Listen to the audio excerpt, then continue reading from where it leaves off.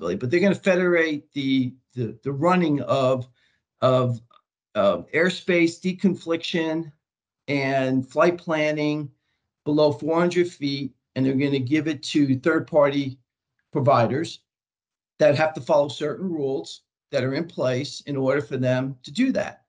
And so, in a sense, what we're doing with weather is kind of the same thing, because the FAA realized that they were not going to be able to keep up or move fast enough to manage that airspace properly. They knew that they would have to come up with a new approach in order to keep up with the technology, but also keep up with the requirement to allow this industry to evolve. So if you think about the weather component of it, it's really no different, right? Is it fair to put this all on the government weather services to be able to meet all the micro weather data requirements that are going to be needed for us to fully support this industry? No, it's not fair. It really isn't fair.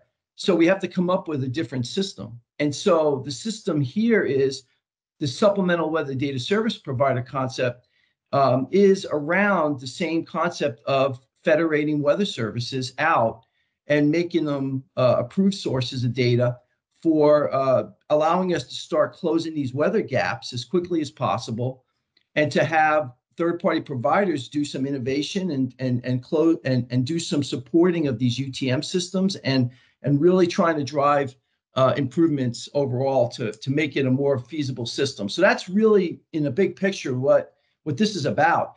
And moving to data performance standard versus certifying instruments is just a natural step, because that's what the whole UTM industry is doing. That's what they're all moving to data performance standards. The FAA is moving to data performance standards in a number of different areas other than weather.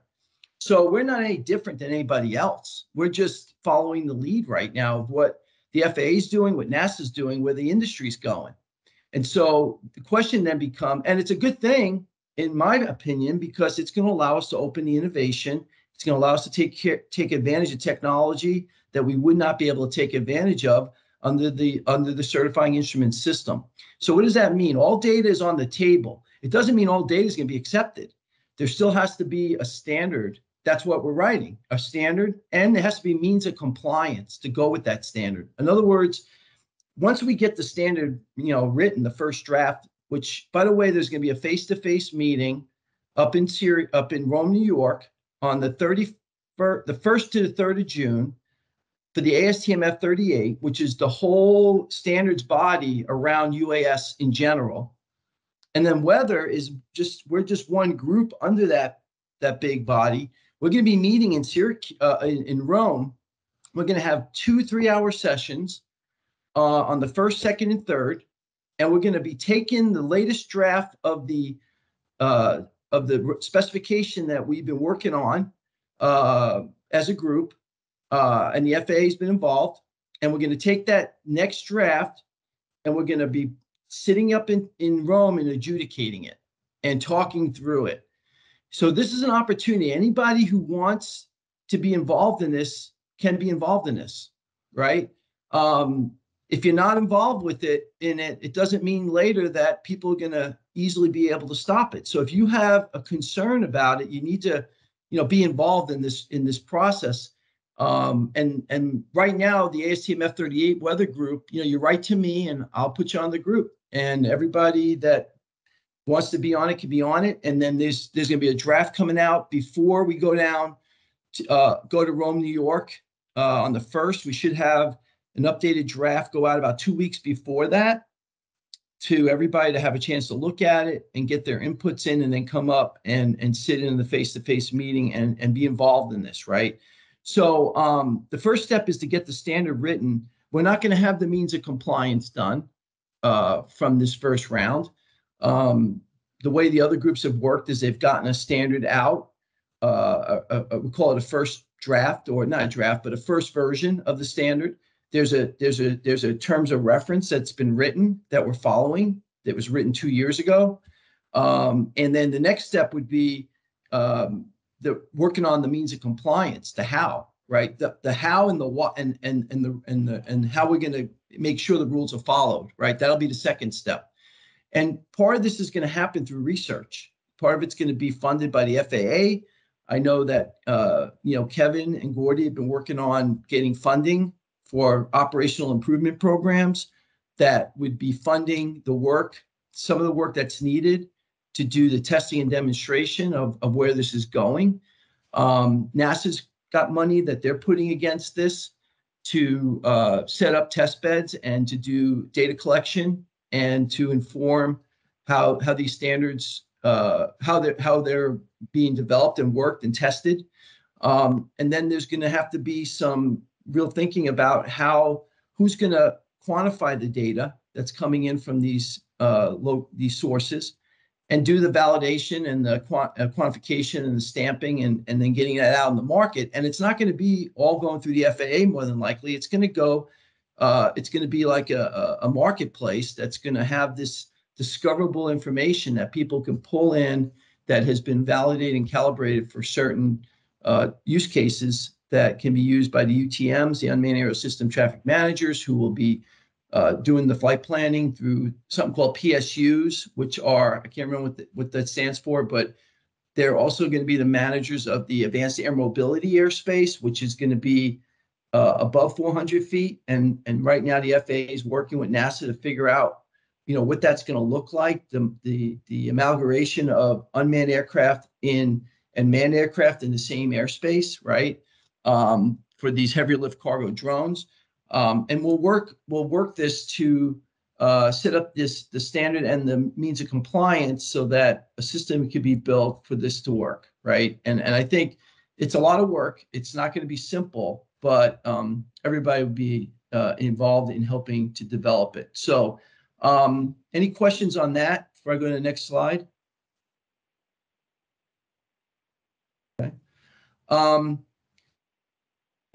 So the data performance is one piece of the pie here, and it is the most significant because it's the one that's going to really open up the innovation to close the weather gaps by getting lower cost sensors into the mix and getting data flowing. It's going to be more ubiquitous. But the second component of the standards that we're working on is also the concept of EWINS. And I don't know how many people understand what the EWINS is. But today, if you're a certificate holder, an airline, a pilot, you have to use approved weather sources in order to fly, right? So the approved weather source today is the National Weather Service Aviation Weather Center is the approved weather source for manned aviation. And third-party companies can provide direct weather services to an airline. I know, folks know this, but they have to go through a process to do that. They have to be qualified for that through training, through SOPs, through quality assurance training. What many folks don't understand is that most meteorologists that get their education and a degree in meteorology, many of them do not really have ever even had a course in aviation weather when they went through. Now, some schools do obviously focus on that, like Embry-Riddle and others, but it's really not something that's taught, like turbulence and icing and low-level wind shear and all that. So companies that take on this responsibility have to build that training, get their forecasters qualified to do that, and then they can then support an operator. But that operator has to also certify that the weather company or the weather entity has followed all the procedures that the FAA set out, and then they have to put that on their certificate of operation. And did you know that once a private weather company or a third party is on that certificate, that operator cannot use National Weather Service products? Because again, the reason is they don't want misinformation coming from different sources that are in conflict. So you have to have a single approach for that. So need to wrap it up, Don. So what we're doing here is that is not something that's going to work well in the aviation industry going forward because there's so many operators and so many OEMs. So what we're recommending is that rather than putting that onus on the certificate holder, it's going to become the onus of the third-party weather provider to meet those standards. And then there'll be a mechanism in place to certify or validate that they're meeting those standards. And we haven't yet figured out, is that an FAA responsibility? Is the FAA going to outsource that to a third-party responsibility? But that should also now open up the spigot for private weather companies to be more involved in aviation weather, which again is a good thing because it'll drive innovation. And the last area that we're focusing on is interface standards. And, you know, we talked about this earlier. There was a lot of different types of weather Don, data. we're out of time. Okay, let me just finish this one statement. Well, you got 10 seconds. All right, there's a lot of different weather data types out there, but the community doesn't want to play with our weather data. They want it to be in JSON or JSON format because that's what they're using as their standard. So we're going to be talking about making sure that when we integrate and operate with UTMs, that we're using a standard data format that that they're used to dealing with. So that's what I have, Ralph. Thank you very much, Don. I appreciate that. Let me wrap this up. First, I want to thank everybody on the panel for having been here and contributed, and I appreciate all of you listening. I think the message that we have is today, over the last several decades, we have generated a significant amount of data in the meteorology business.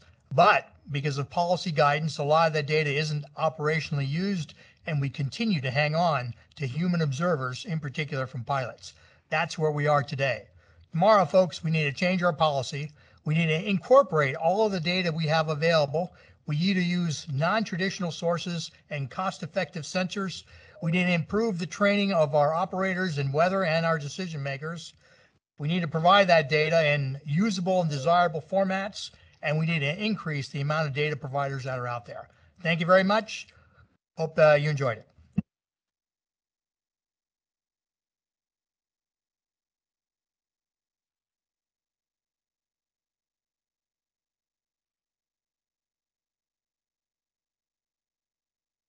Now we have precisely 0 seconds between one panel and the next, and so we have to instantaneously transport one in and the other out. And I have to get their presentation up. Unless Gary, were you planning on driving, or do you want me to drive?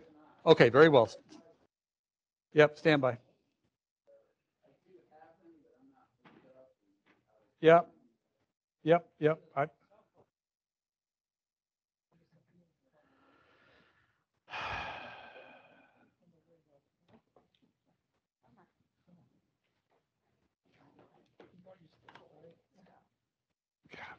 I guess let's speak. I'm going to do a real quick introduction. Hopefully online works because that's our first two presenters. This is going to be a little different than a lot of presentations just because it's going to be very broad. This is the first time we've really discussed how weather or opportunities for weather to reduce emissions. And we're doing this because both for the FAA and, as people know, this administration is really pushing for reducing emissions, affecting global weather changes, things like that. So there may be opportunities, if there's good ideas that get presented, to actually go out and get some funding for research or ideas to pursue to reduce emissions. And obviously there's a business case write-off because typically reduced emissions means you're burning less fuel. So there's a benefit there to the person who's actually flying if they're getting more efficient with their fuel. So we're going to start out with NCAR, Jason Craig, and NCAR's Jason Craig, and then Tony Trainey from Virginia Tech are going to be the first two presenters, and they're going to have kind of a tag team talking about a WITIC program and both the safety benefits as well as what was saved in fuel. So I'm going to hand it off to online. Matt's giving a thumbs up, so I guess you guys are there. Let me make sure I'm muted there. All right, thank you, Gary. I'm Jason Craig from NCAR. I'm here to give you a very quick, brief overview of the ROMIO demonstration, which was where we were uplinking convective weather information in the ocean. Gary, can you next slide? So what was the ROMIO demonstration? I'll do a quick what it looked like. This was a iPad demonstration where we were sending the cloud top heights, shown here in grayscale, and what we call the convective diagnosis Oceanic in color. And these two products would give pilots an overview of the clouds and weather up ahead in basically the oceanic domain. And here we see the aircraft's flight route in magenta. And if we go to the next slide. So the demonstration really was, we were trying to explore how the feasibility of uplinking this convective weather information in remote regions, exploring how pilots would use this information while en route, as well as getting the information to airline dispatch and ARTCs, and how the pilots would interact with those those people. But basically, what today we're going to dive into deep is the benefits that providing the updated weather information into the flight deck can provide. And that's where Tony Traney is going to come in and talk about the benefits analysis that was coming out of this demonstration. The next slide here. So I'm doing the brief overview. The cloud top height is a NCAR derived product from satellite and model data. It updates every 10 minutes. And it's basically just estimating the cloud top height information. And then to supplement that information, we have the convective diagnosis Oceanic, which is detecting convective hazard areas, generally within cloud. And it's a hazard indicator between 0 and 6. It's derived from lightning model and satellite. And values over 2 are where convective is likely, and over 3 is where we're seeing lightning or overshooting tops present. And the reason we have the two products together is it better characterizes convective storms. One shows you where the cloud cover is, and the other shows you where the actual convective and hazard areas are. Next slide there. So the ROMIO demonstration, we were actually sending these two products out into US airline pilots' cockpit. And to do that, in these remote regions, we need to reduce the bandwidth. So the CTH product, we made contours and even flight levels between 320 and 400. And then we would turn them into polygons and send that up into the flight deck where it would then be displayed. And we do that with a CDO product. We make contours of the values of 2, 3, 4, and above 5. And so this made a significant reduction in the bandwidth that would send up into pilots, which was allowing us to even make this demonstration possible. The flight routes, of course, were CONUS Airlines to and from international destinations over the oceans or to South America. And on their display, they would be able to see their own route and improve their situational awareness of what weather was up ahead for them. If we go to the next slide. So here we see the demonstration display again, which I can go into a little more detail now that we've got the overview. This is the same display, but with the pilots, they had the ability to turn it into dark mode, which is what we're seeing here.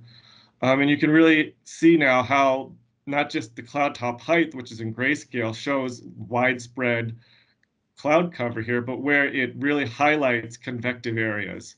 And this is key for allowing that pilot to see areas that they likely need to avoid before they will see them with their onboard radar. And then the next slide, I think, is my last slide for this. And this is a very complex slide, but really this is an overview of the whole demonstration, which was NCAR processing the satellite and model data, developing and generating the products. Our airlines were Delta, American, and United, showing the product on their EFB tablets in the cockpit. And then we had our data providers of GoGo and Panasonic providing that data to the cockpits.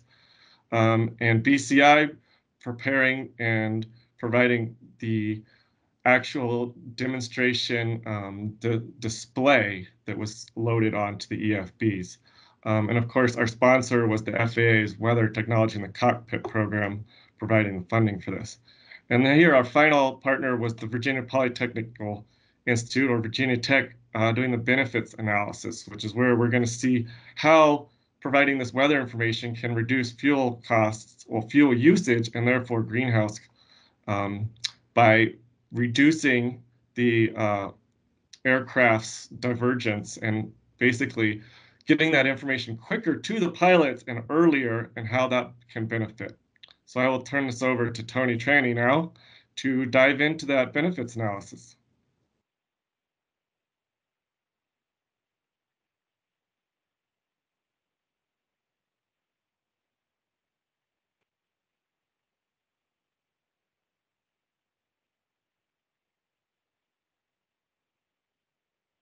Tony, you're muted. We're not hearing you yet. Still nothing, Tony. Okay, let me see. Now I think I hear you. Okay, so this is work from Dr. Sadi, Nick Hines, Amy, and myself. So let's go to the next slide here. So I'm just going to describe briefly the benefits analysis here. Of course, we want to thank, if we go to the next slide, the FAA for providing funding for this effort. And again, these are the folks. Let's go to the next slide. Basically, this study spans three different ideas. You know, the first one was to get pilot surveys that were done, about 101 surveys around the time frame of August 2019. Then we also did some statistical analysis and weather deviation analysis to understand how pilots are going to be actually going around the weather using these ROMIO displays. That was done in September 2019. And then finally, the simulation-based effort and the injury analysis around 2020 in June. There was an added task, you know, where we actually did some improvements to the global oceanic model, but I'm not going to cover that in this particular presentation. So let's go to the next slide. So the product that we use here is a model that we have developed for the FAA called the Global Oceanic Model.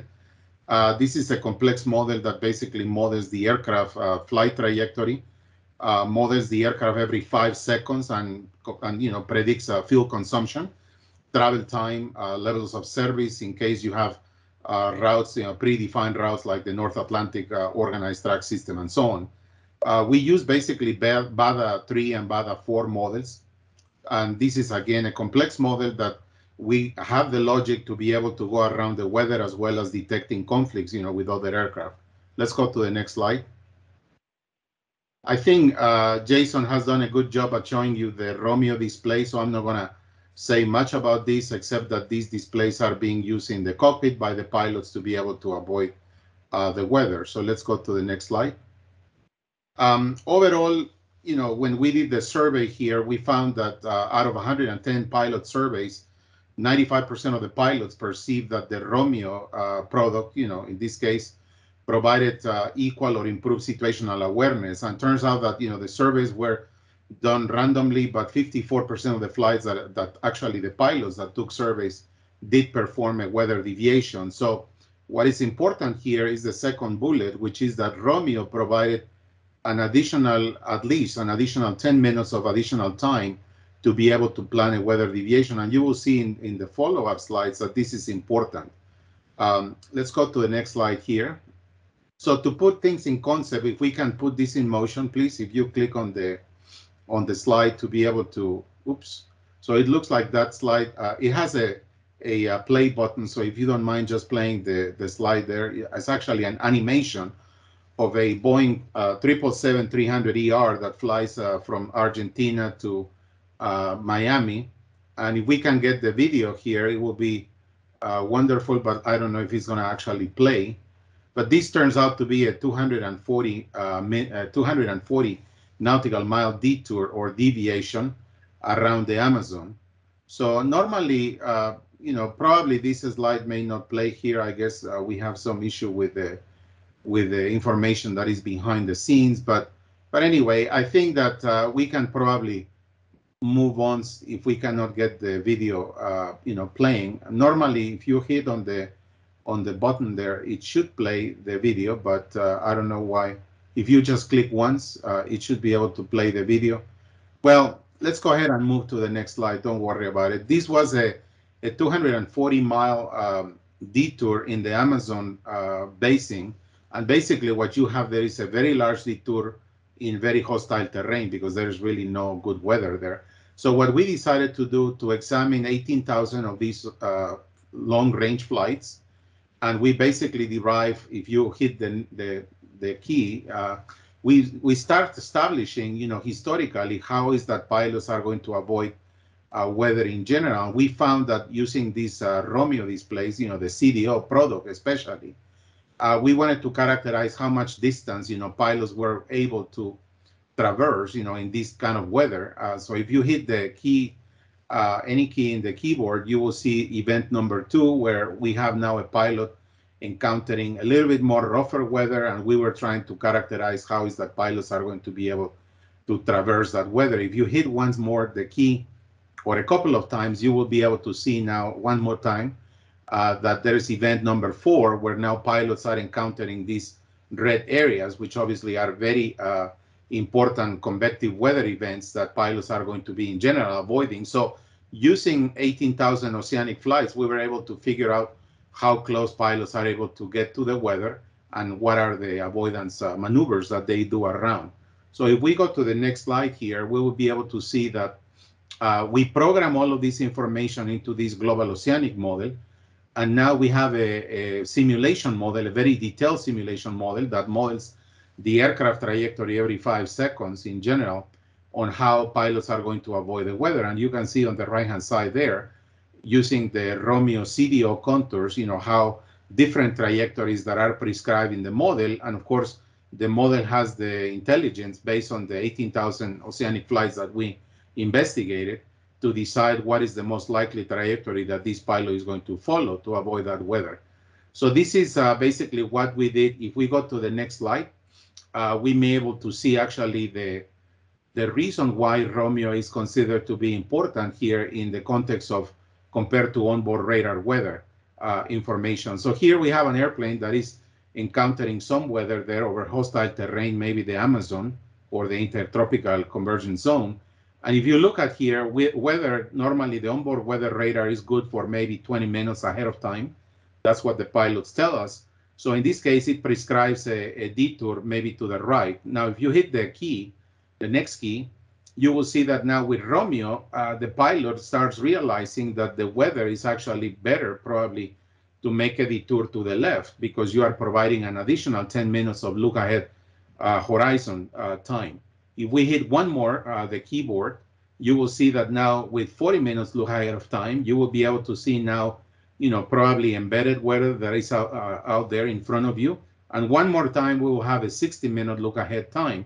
So here, what we are saying here is that basically ROMIO, according to what the pilots told us, is that it provides a much more better picture, a situational awareness to be able to plan these weather detours, especially in the ocean or in hostile terrain where you don't have very good weather products there.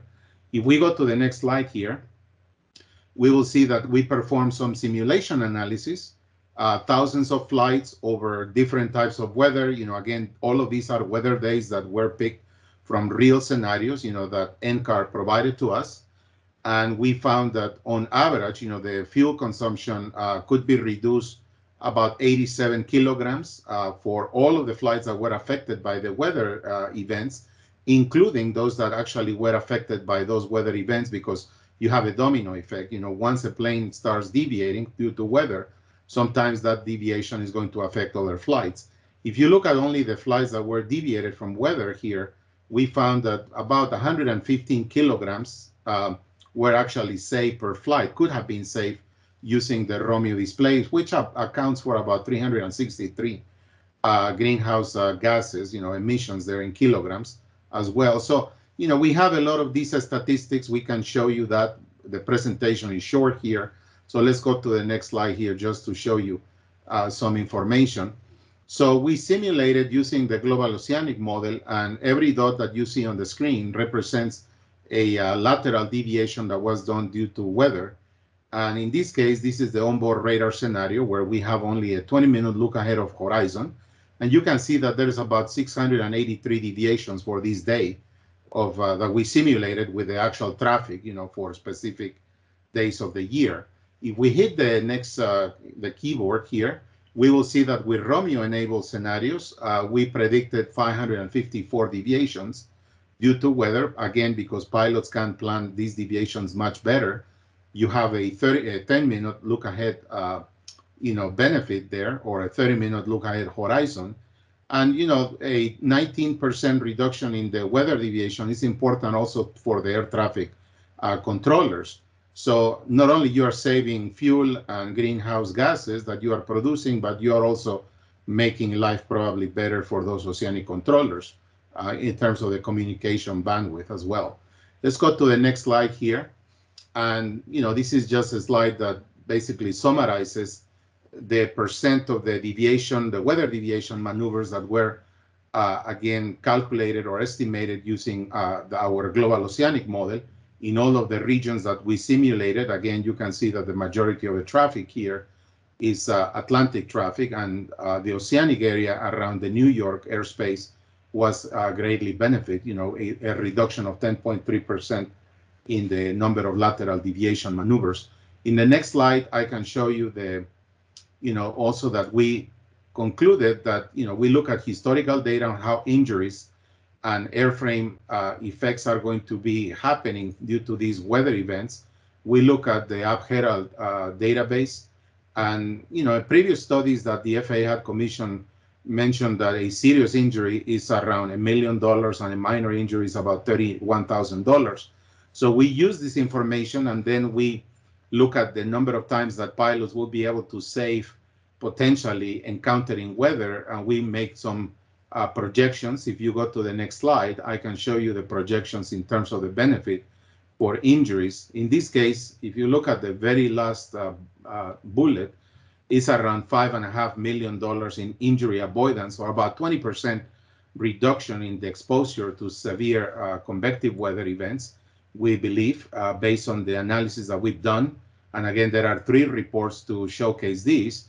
And then for the simulated base benefit analysis, we encounter or concluded that about $15 million, and by the way, this is when the fuel price was about $189 per gallon. So you can see that these numbers would be much higher today, could be saved using that would be kind of the benefit of the ROMIO weather product, you know, that was prototyped and developed by NCAR and others. So I'm just going to stop here just to see if there's any questions about this. And I think maybe, Jason, you're going to take it back, is that right? So why don't you go ahead and continue this? By the way, I forgot to mention that if you want to know more about this global oceanic model that we developed for the FAA under a Nextor contract, you know, you can contact me or Nick Hines. Thank you. Jason, go ahead. Thank you, Tony. So now I'm gonna, I hear a little echo. So now I'm gonna go and talk about a new system called the Global Weather Notification System. And what I'm gonna highlight here is what Tony said, that the pilots reported that getting that weather information, the ROMIO information, into the cockpit gave them an additional 10 minutes of knowing about the weather before their onboard radar saw it. So here we see the ROMIO display, and we're highlighting here some weather and what a particular aircraft's onboard radar coverage shows. So the idea here is, how do we give these pilots that 10 minutes of additional time to know about weather if they're not looking at their EFB weather tablet, or if they're not aware of the tablet and they're not using it all the time, or even if they're unable to get bandwidth into the cockpit to get this weather product into their EFB. So next slide. So what the system that I'm going to talk about, the Global Weather Notification System, does is it takes the weather products that we're feeding it, and it looks ahead for the aircraft and for the pilot. It does the look ahead for you. And here in the ocean, we're using a 32-minute window highlighted here in red, and we're going to see that there is weather directly ahead of this aircraft, and create what we're calling a notification text message, which is shown at the bottom. The important parts of it is at the end there, it says moderate convection ahead and the location of that convection. And it also is giving the cloud top height at that location of the convection. So this is what the system is doing. And what it does is it runs this data through it for aircraft without the pilot needing to be looking at that weather product himself or herself. So the next slide, please. The weather notification system is anticipating whether any aircraft will soon encounter or be in close proximity to observe or predicted adverse weather conditions. And how it does that is it takes the aircraft and positions and current location, and it's going to project it forward in time.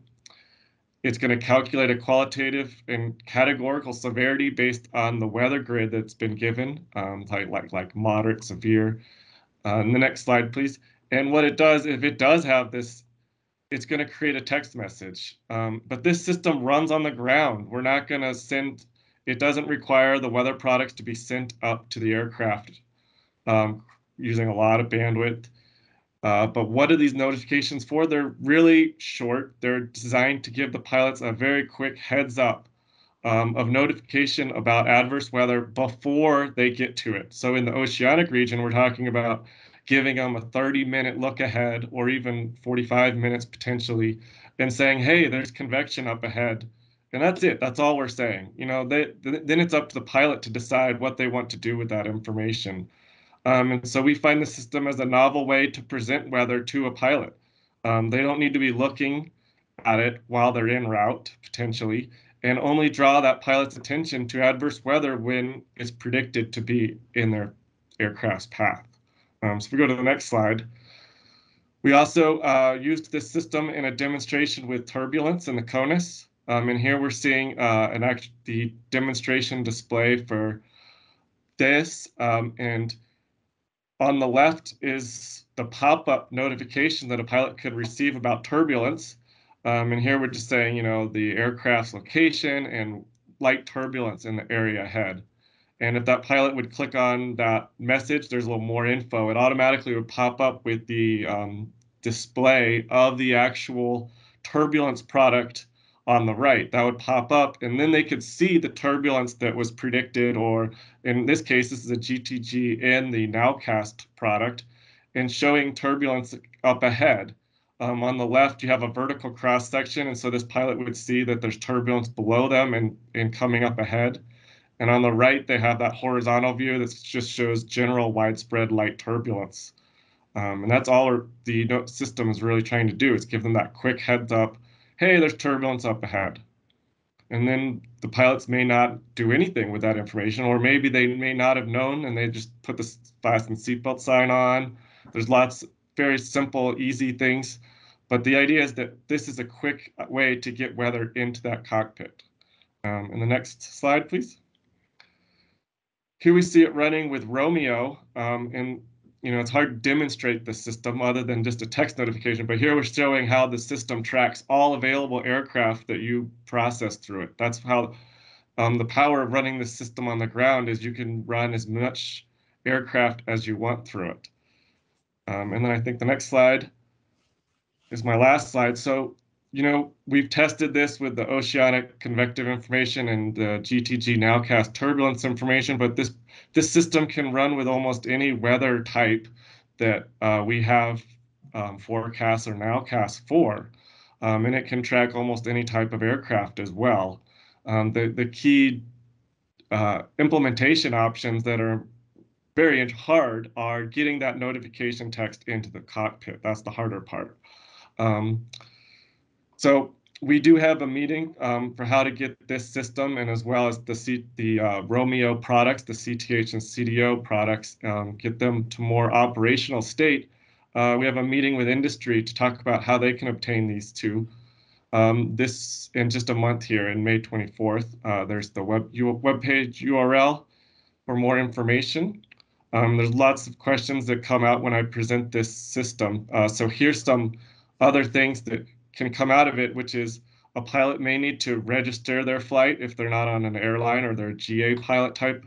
They would register their own flight saying they want the notifications. And the way to display the text could be very different by GA or airlines, such as if you have an EFB and you have internet connectivity, you can do the full suite where you get the notification and then you get the weather product you can see, or potentially just getting the text notification alone. So that's my quick presentation on this system. Thank you very much. Thank you very much. Okay, because to be fair to all the briefers, we'll do questions at the end. So I want to go to James Olden, who's next. This is going to be an Air Force presentation, and he'll explain that. And then, so hopefully if you have any questions, you'll remember if there's time, but I don't want to rush. Everybody's put some time into their presentations. Thank you. Great, thank you, appreciate it. I'd like to thank Mr. Frosnack, Mr. Steiner for the invitation, as well as Mr. Pokodner. Appreciate being here. My name is James Olden, and I'm here representing Mr. Bert Guerrero, who's the Deputy Assistant Secretary of the Air Force for Operational Energy. Full disclosure, I'm not a meteorologist or a scientist, but I was a C-17 pilot in the Air Force when I was on active duty. I also flew the C-21 Learjet, so large and small aircraft. And I'm currently the Division Chief for Current Operations for Operational Energy down at the Pentagon. So, yeah, how's that? A little better? All right. So a little background on operational energy, defined in Title 10 U.S. Code 2926 as the energy required to move, train, and sustain military forces.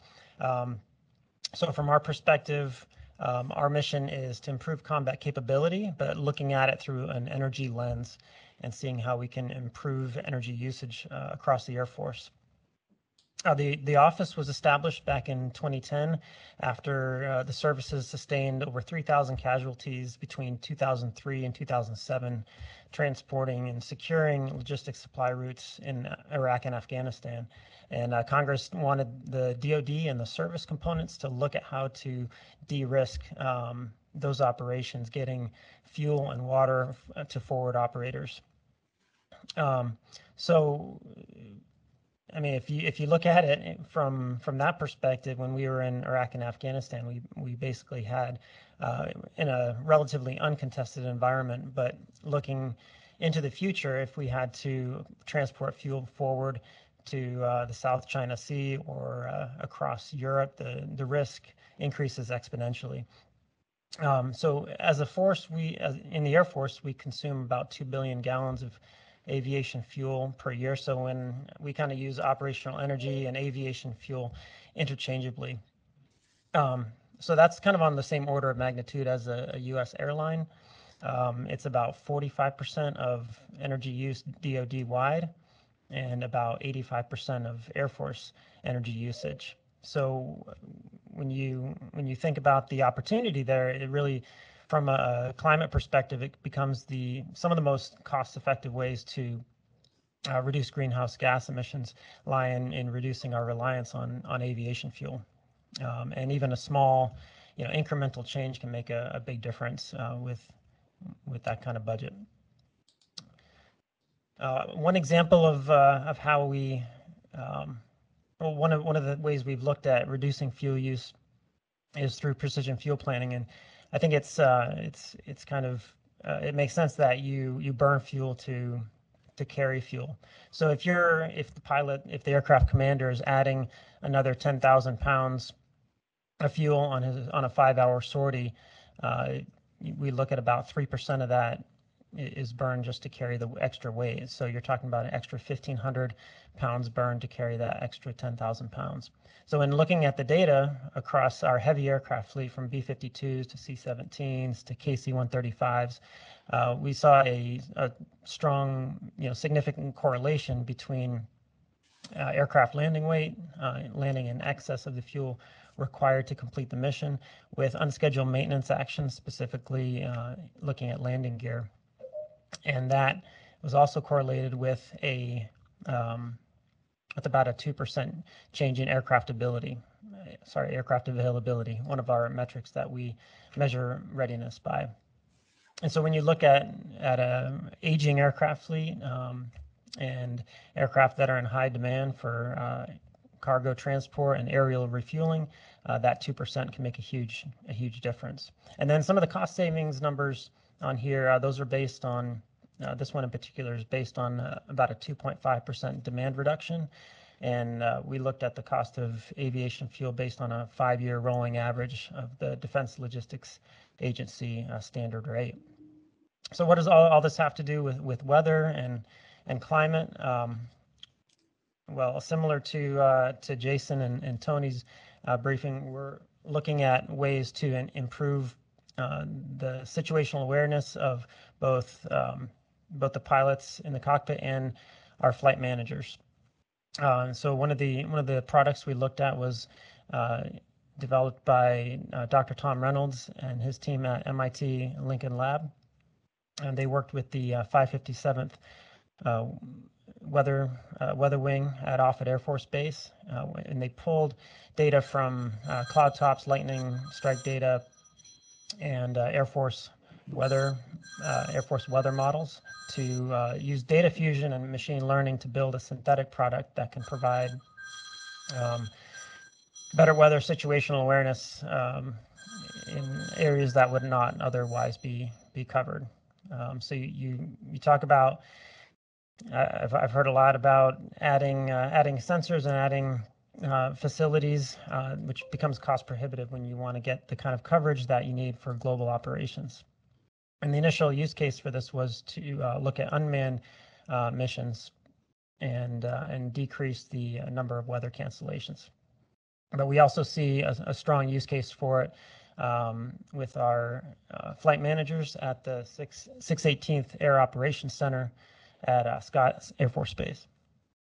So our flight managers out there, the FAA certified flight managers, and they're scheduling missions for 1,100 aircraft globally, representing our mobility Air Force's fleet, which alone is responsible for burning about 60% of Air Force fuel use.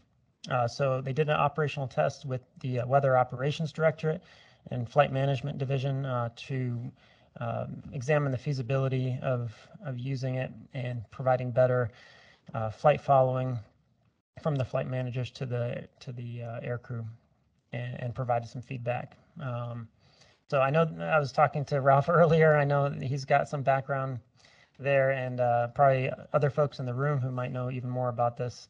But it's just one of the tools that we advocate for from a policy governance and oversight perspective. I paid for that. There you go.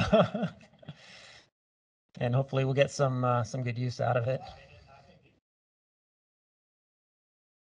The model we use is the KMAT model. So the key is you got to have a good model to make it really. Yep. No, Ralph, was it just saying it's based on a model, and you need a good quality model in order to provide good quality data for the operator. And then so reducing fuel use has mission impact, also strongly related to climate emissions, and climate change and dealing with the effects of climate change is a priority for the administration. Executive Order 14008 highlights that climate is central to national defense and for planning and operations.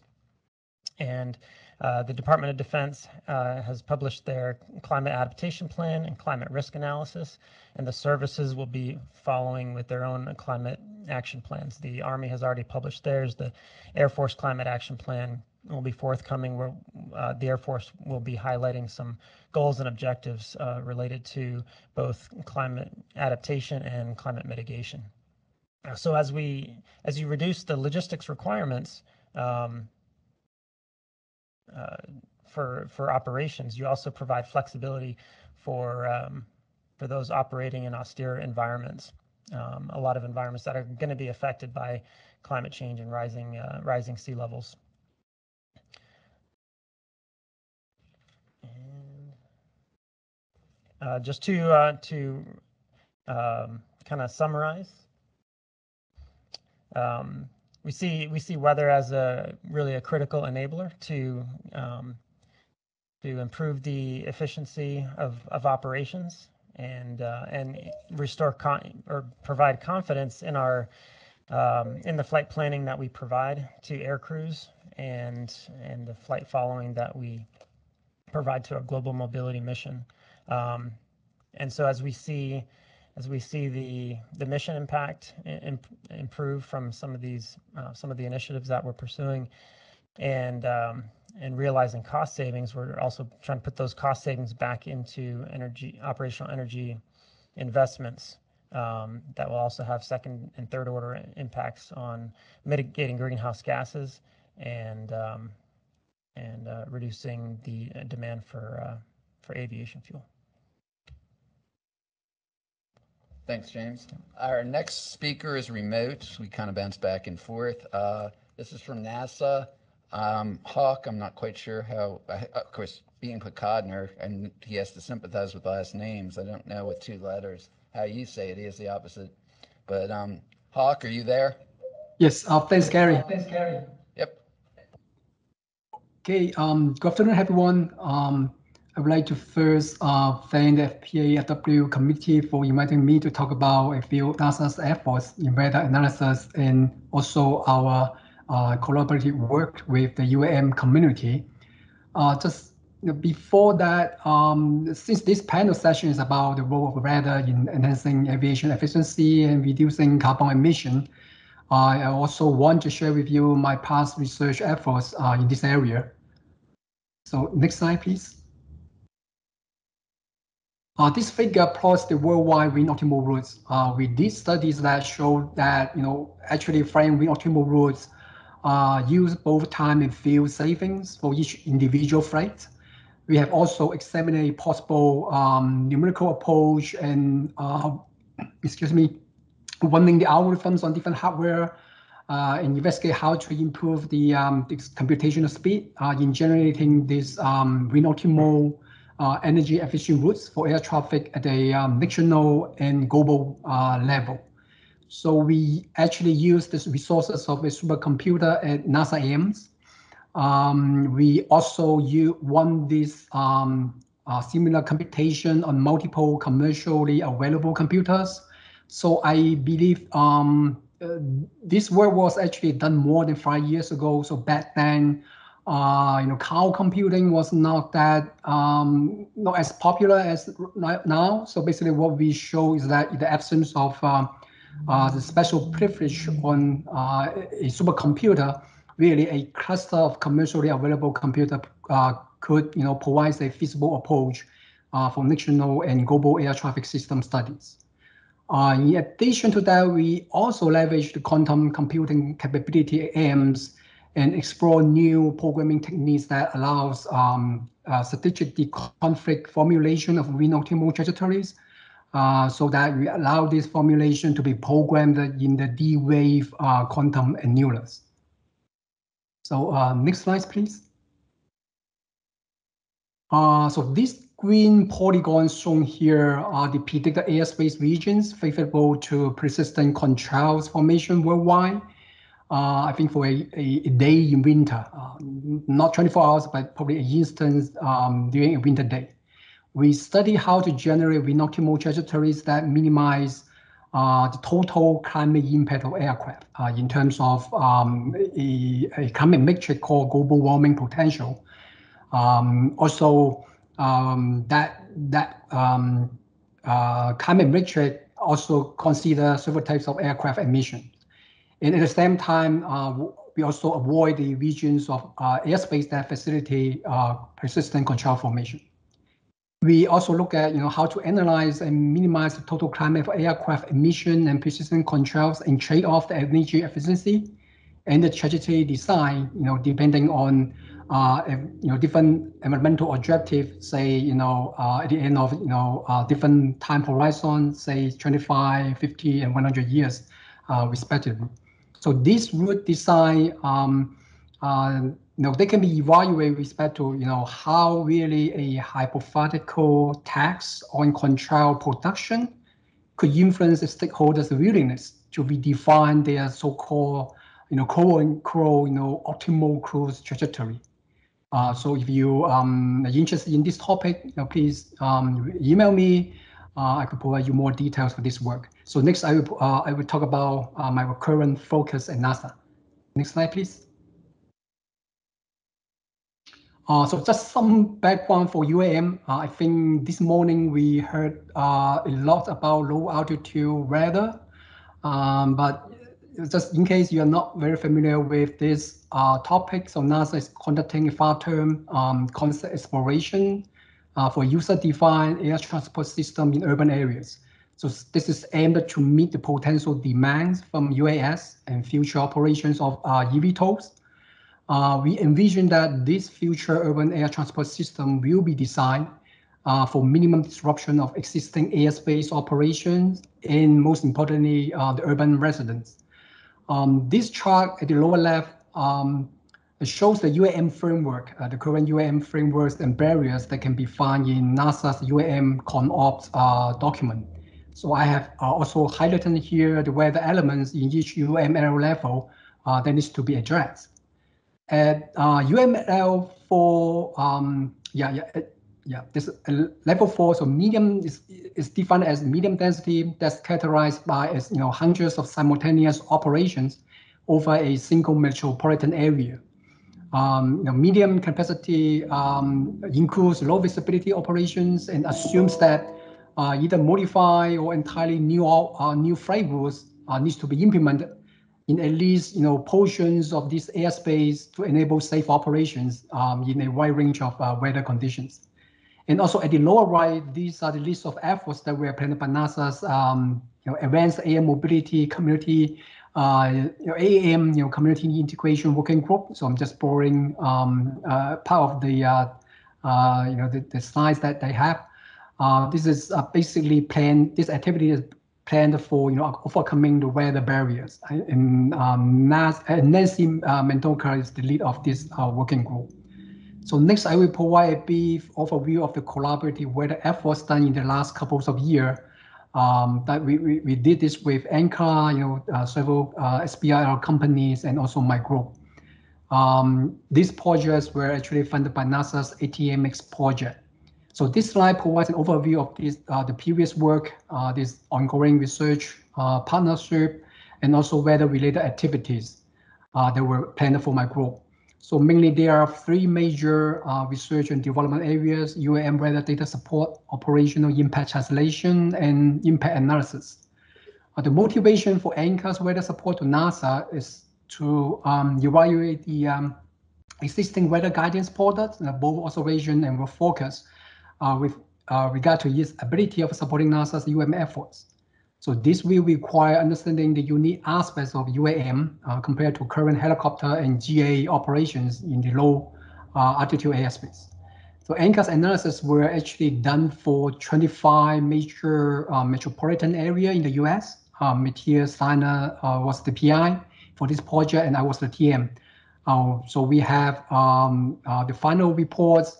So if let me know, let us know if you are interested in, they are available.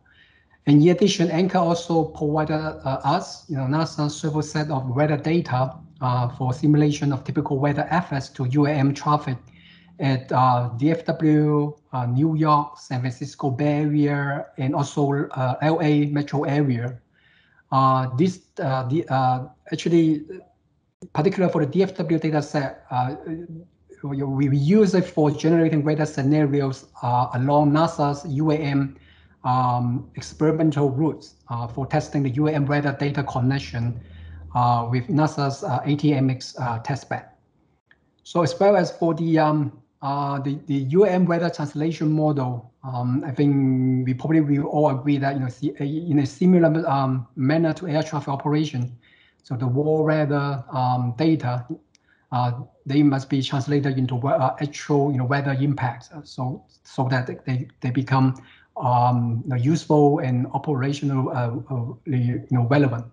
So we funded SBIR to AFMET Inc. And the objective of this task is to model the potential impacts of various weather phenomena, such as wind on UAM operations. We also, so one part of my collaborative efforts with German Aerospace Center, or DRR, is to do some, to make use of this NCAR weather data and weather translation model for, impact analysis, right? So the current objective of this task is, to understand potential of current weather data and its limitation for modeling and mitigation of weather impact for UAM in Europe and also in the US. So in the US, high resolution web refresh, also known as the HER, was actually recommended by NCAR as one of the most suitable weather product currently available to the public for UAM application. But a bit earlier this morning, I also heard about the HEMS product. That could be another a viable product for supporting UAM research. So, but for the HER data, the HRR data has a great resolution of 3 kilometers. So that's probably a bit too coarse, but we still want to understand, how applicable HER is to strategic planning of longer, UAM trips. Okay, so next slide, please.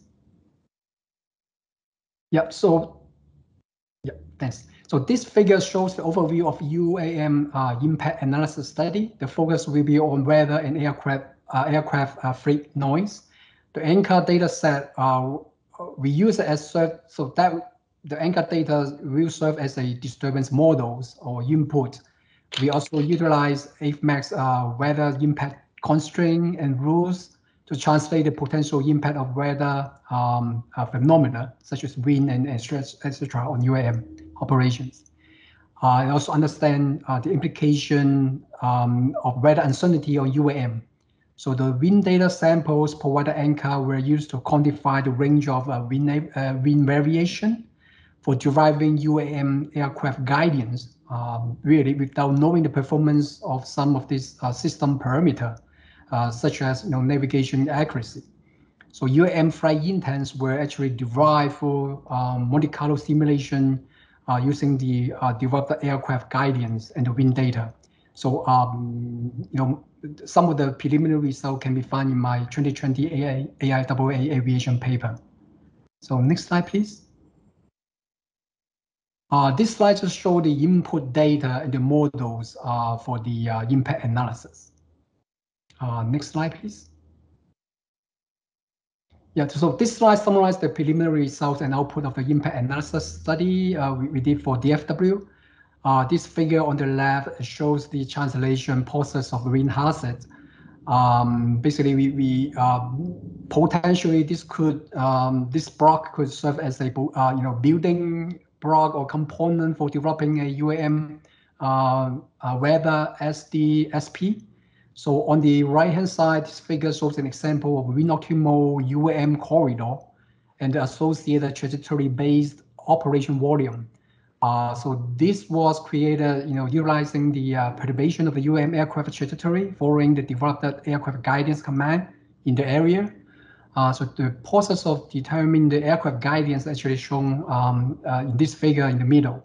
So this research was done for sort of a preliminary assessment of a required aircraft separation minimum without the knowledge of, in this case, aircraft navigation performance. So in addition, our group also developed a UAM aircraft noise prediction tool. So it's a bit, it's not about weather, but we developed this noise prediction tool for UAM aircraft called Air Noise UAM. So this software tool was used these rules and flight data we developed for development of a noise exposure map for UAM following the FAA's noise compliance planning regulation. And next slide, please. So it's recommended by NCAR, HER is currently one of the most suitable weather products for UAM application. We want to utilize this current weather data set provided by NCAR to understand its limitation and potential for UAM application. So in this example, we compare HER nowcast data to forecasts that were made for 1, 2, up to 6 hours ahead to see variation of weather variables in this selected in this particular example. We look at DFW, and we want to look at it during different representative days. So this will actually help us better understand how applicable HER is to strategic planning, and also how this weather will impact the UAM operation. Also we are covering this with different demand scenario that was developed by Virginia Tech for DFW Metroplex. And also, in addition, in the past, we heard people asking about how accurate are these, the HER forecast product. So I think I'm going to skip here because this morning I think there were some discussion on really the how to standardize, maybe looking at 3 tiers of standard to define the requirement for the weather observation and prediction accuracy and confidence level.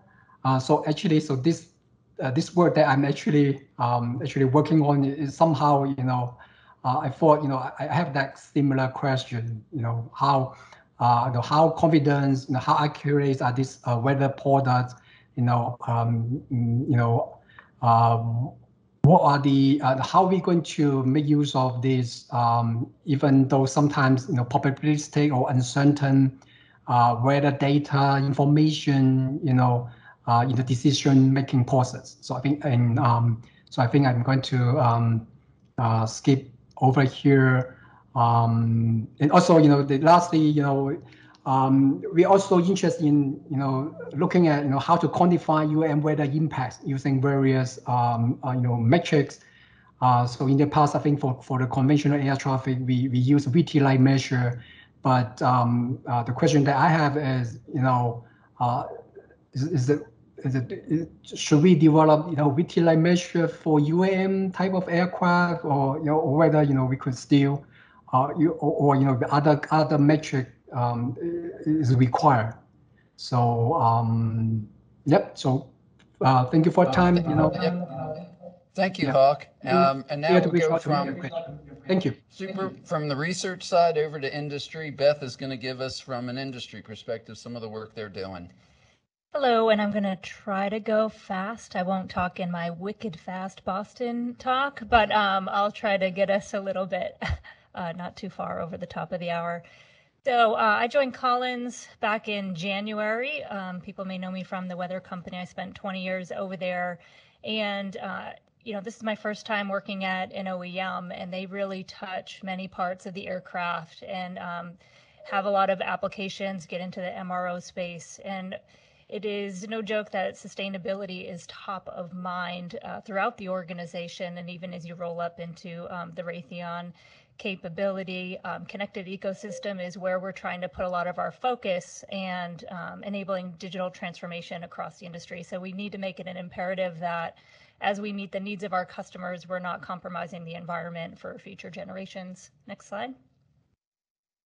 I won't go over this in detail, but wanted to give an indication on Collins' commitment to research and development on more sustainable technologies, everything from engine technologies with greater efficiency to lighter materials on the aircraft to make them more fuel efficient as they're flying across.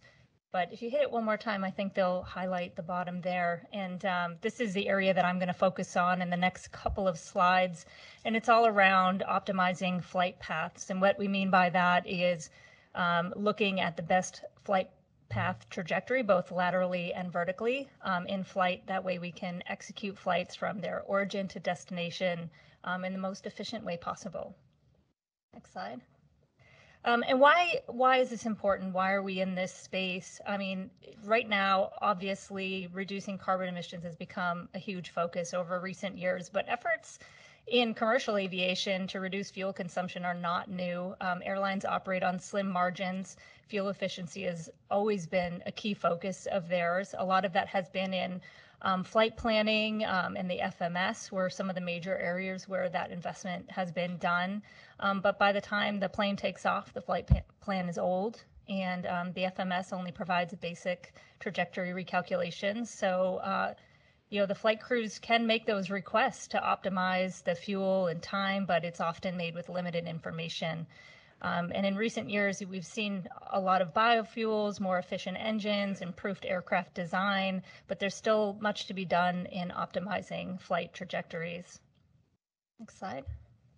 At Collins, we're working to build our flight profile optimization, and really we saw the need for airline operations to have onboard decision support tools, but also to communicate back to pull the dispatcher in the loop, because while the pilot does have ownership, the dispatcher also, at least in the United States, has 50% ownership of that flight. So they need to be collaborating together and making any of these decisions and routing around weather or and any of these optimization suggestions provided by the tool. And there's also an EFF application component, but in the future, we also hope to provide some of these through ACARs. So if you don't have connectivity, you'll still be able to provide these optimized suggestions to the pilot and into dispatch. And I mentioned already that it is key to do this both laterally and vertically, but there's also some components where we're focused not solely on a single aircraft optimization, but also from an ANSP perspective. So looking at capacity and doing multiple aircraft. And we do that by doing these calculations on the ground as opposed to being on board and requiring equipment. There's no hardware requirements, although we can leverage information from AIDs and other information off of the aircraft. And Collins has a lot of technology on board the aircraft for these connected airplanes, but it is not needed to be done there. So you save a lot of compute power and you can get a lot of different information in there. Next slide. One of the products that go in here, and this is very similar to what we saw with ROMIO, where we're taking different weather information from satellite, lightning data, and radar, and creating some information around where the convection is right now on a global scale. And this is really critical because as you're offering, saying, looking at the winds or offering a better flight route, you're looking at what's happening in the airspace. Is this an approved route that I can even fly in? What's the rest of the traffic in the area? So if a pilot's going to ask for the FAA for ATC to have that optimal route to take that, they also need to know that it's a safe route. So convective weather is a big part of that.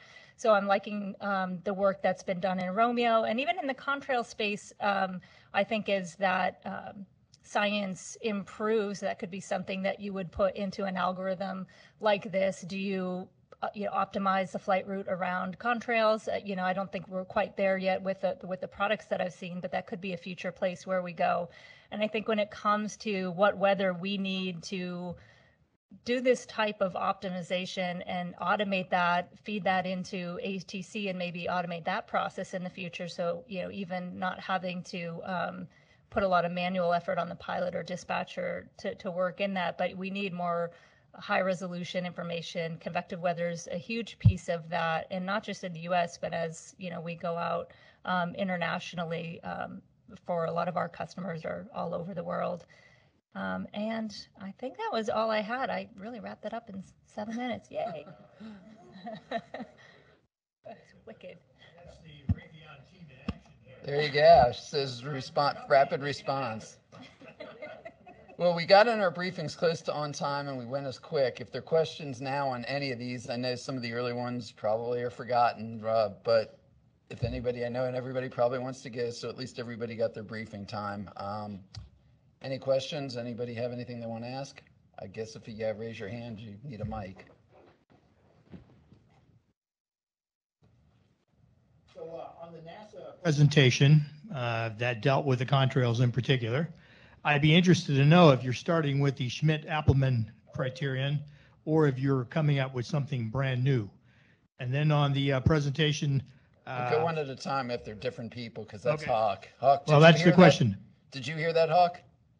Yes, I think right. Appelman criteria. In addition to that, I think I'm hearing some echo. So basically, so the Appelman criteria provide the formation threshold, but then I think there's additional. I think we look at the there's additional weather factors that needs to determine the persistence, so-called persistence conditions.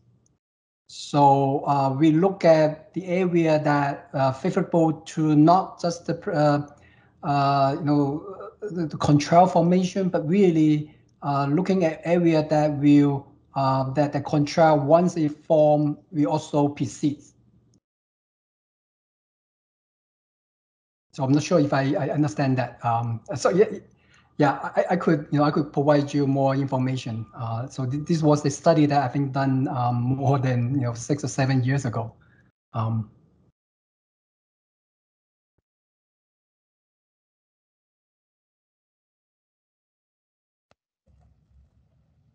Going once. Anybody else? I guess. I got one more. I got the green light. Can you hear me? So on the presentation from UCAR NCAR on what you were doing with the satellite data, so you're only using goes east and goes west. Generally satellite data, in particular in the northern latitudes from geostationary satellites, isn't that good. The Air Force uses 31 satellites to cover the entire globe. Are you looking to do more than that? Are you going to incorporate the polar orbiters, or are you just going to stick with the GOES birds? For the two, there was a 3 satellite system for just the ROMIO demonstration. The products are being run with 5 satellites for global coverage, but we are not planning to use the polar orbiters for that yet. I think that would require some more research, but we do have a version of the products that are full global coverage, just not on the poles. Okay, well, then I suggest you talk to the military because they have a global forecast system that does all that stuff. Yeah, we would be love to get more satellite data. We would love that.